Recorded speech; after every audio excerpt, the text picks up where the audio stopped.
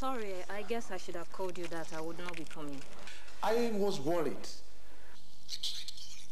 I was in a meeting. Remy, I've never missed any of our meetings. What good has it done me?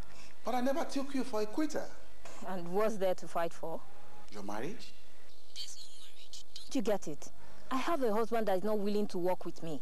But can't you see that is a temporary setback? No. I honestly don't think it's a temporary setback. I have to go now.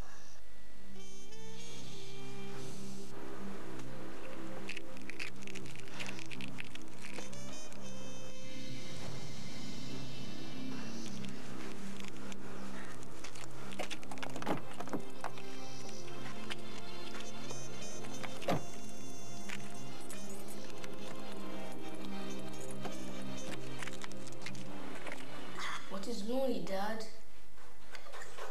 Obinna, you are skating on thin ice here. First you get a pet against your mother's wishes. Now you want another one. But Dad, it's not just for me, it's for Mickey. The rabbit told you it needs a friend? I read it up, Dad. Rabbits do best when in companionship. Please tell me I didn't just hear you suggest getting another rabbit. Please, Mom. The jury is still out on whether you can keep the first rabbit and then you want another one. But Mom, you told me if I could take good care of it and let it not disturb you. Which is why you're still keeping it. Please, Mom. Okay.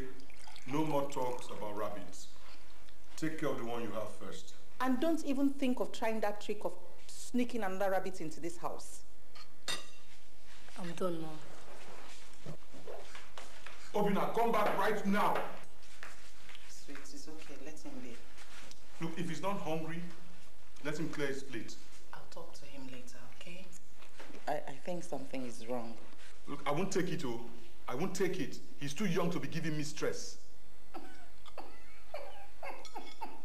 What? It's you now.